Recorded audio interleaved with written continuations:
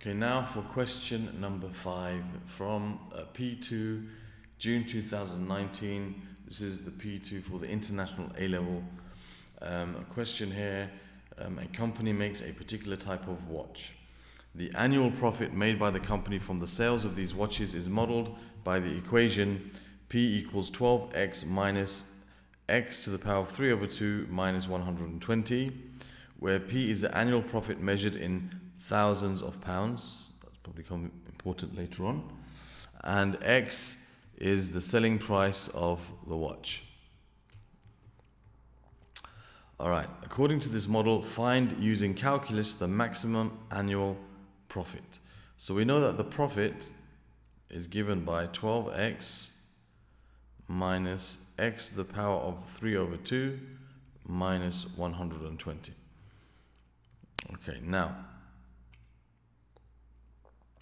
we want to find the maximum annual profit. So basically what we need to do is to find, this is going to give us a curve. Okay, so we want to find the turning points on this curve.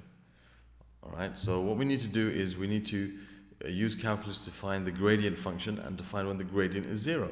So the gradient function for this will be dp dx, not dy dx, because normally it says y equals, but this is like a real life situation. So the y is replaced by the p stands for the profit. So if you were to draw a graph of this, the y-axis would be p and the x-axis would be the cost, which would be x, the price of the watch.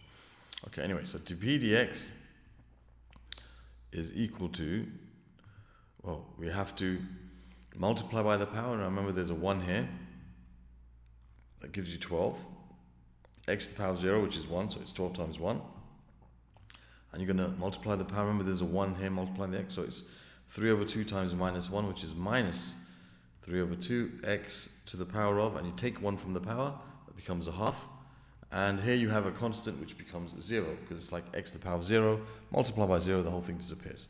So that's dp dx. Now we know that the maximum is when dp dx is equal to 0.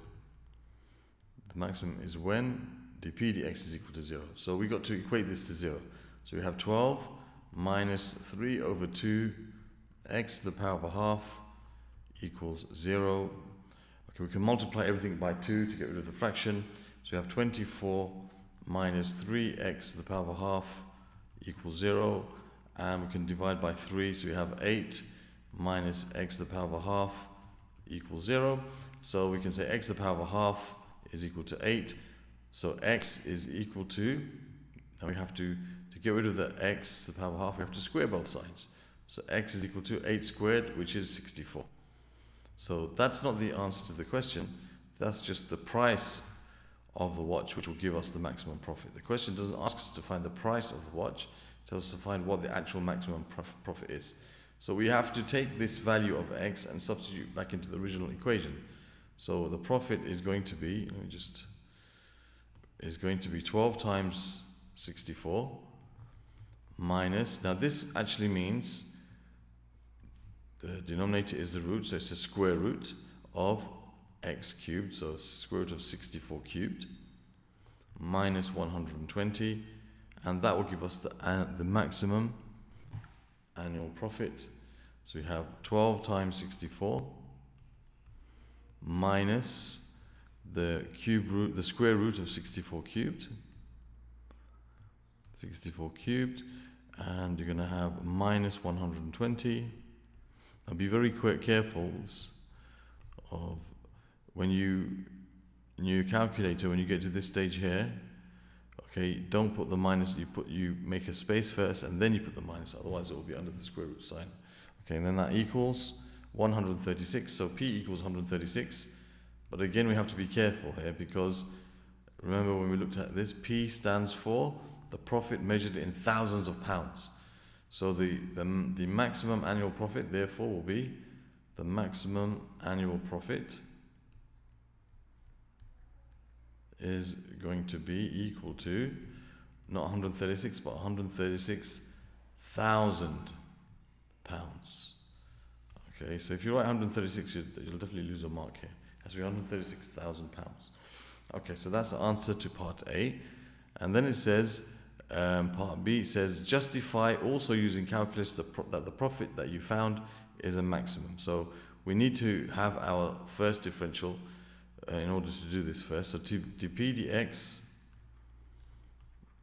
was equal to 12 minus 3 over 2 x to the power of a half. 3 over 2 x to the power of a half. Now, in order for us to justify that this is a maximum, or to work out whether it's a maximum or minimum, we have to work out what's happening to the gradient at that point. So if when x equals 64 it's a maximum, then it will look something like this at the point when x equals 64. It will be, this is where x is equal to 64, and you'll see that it will be turning in this way, opening downwards basically. And if it was a minimum, then the gradient will be 0, x equals 64, but it will be opening upwards. So we've got to prove that this is the case, that it's a maximum. To prove that that's the case, what we have to do is we have to see what's happening to the gradient. Now, in a maximum, the gradient is starting off positive, it becomes 0, and then it becomes negative. So the rate of change of the gradient is negative. The gradient is decreasing. So if it's a maximum, then d squared p over dx squared will have to be negative. If it was a minimum, the gradient starts off negative, becomes 0, and becomes positive.